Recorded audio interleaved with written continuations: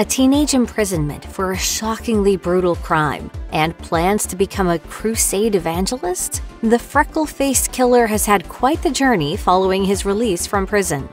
The last time Doreen Roby saw her 4-year-old son Derek, he was walking down the street to the summer camp held in the local park. Doreen normally supervised the short walk, but a fussy baby had kept her hands full that morning. After a quick kiss goodbye, Derek set off to camp. When storms began to roll into their upstate New York community hours later, Doreen rushed to the park to usher Derek to safety, but he never made it, per CBS News. Later that day, Derek's battered remains were found in the woods near the park, and every parent's worst nightmare became Doreen's reality. Her young son had been strangled and beaten with rocks and killed just minutes after she saw him for the last time. Doreen wasn't the only mother who was about to face a horrific reality either. The assumption was that Derek Roby was murdered by an adult who had wandered in from out of town. However, after news of the murder appeared on TV that evening, Marlene Heskell was allegedly asked by her friend's 13-year-old son, Eric Smith, what would happen if Derek had been killed by another child, per CBS News. Heskell realized that Eric might know something about the murder, so she told his mother about the conversation, and the latter decided to take him to the police station. Though Eric initially denied seeing Derek, he eventually confessed to luring the child away from the park and killing him. Eric Smith was indicted by a grand jury and put on trial as an adult, per CBS News.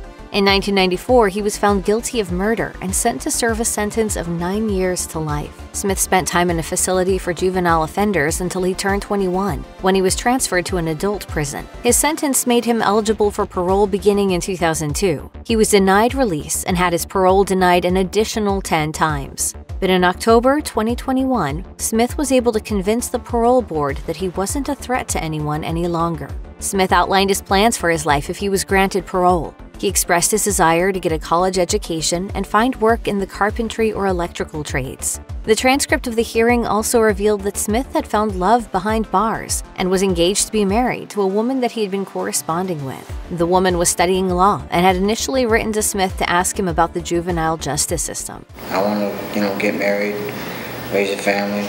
The parole board granted Smith his freedom. They were apparently impressed by Smith's clean record with prison officials as well as his post-release plans. This release didn't happen overnight, however, and Smith was held in prison until February 1, 2022, per CBS News. The authorities needed time to arrange proper housing for the new parolee, so that Smith was given important tools for his fresh start.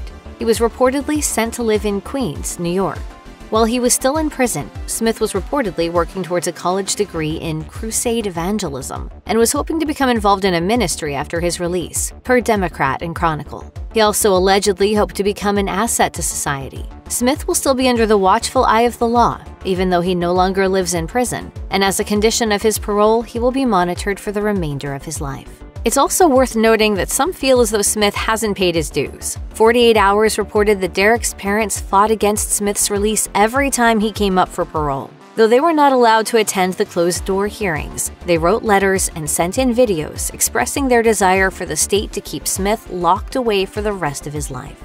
When Doreen Roby heard the news of his release, she told 48 Hours. I understand why, after so many years, they decided to give him a chance. Doreen went on to state that in some ways, this would be a relief for the grieving couple, as they would no longer have to attend parole hearings to fight against Smith's release. Now the true healing can begin.